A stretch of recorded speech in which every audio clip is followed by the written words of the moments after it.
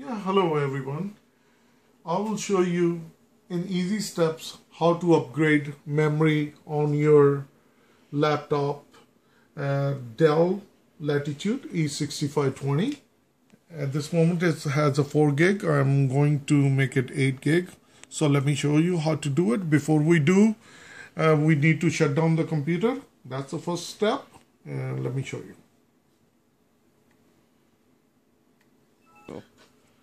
Yes, first thing you need to do that you have to open the battery latch. You take the battery out.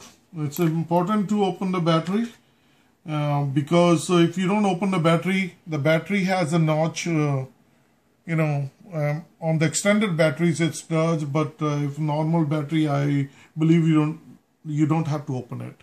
So you have to open it, and then there are 4 screws. 1 screw here, 1 here, 1 here, 1 here, and which I already have removed it, and then the 4 screws on the hard drive. So once you remove these, they are altogether 8 screws. You push your nails underneath and just slide it in, and then the same scenario applies on the side, and then it just lifts up open. So once it's lifted open, you will see memory. At this moment I have one slot and the other slot is empty, so I'm going to bring the other memory stick. So I have this another memory which is 4 gig. So the notches on this end. So I'm going to slide this, and once you slide it in, you push this one on the back, then you push it down.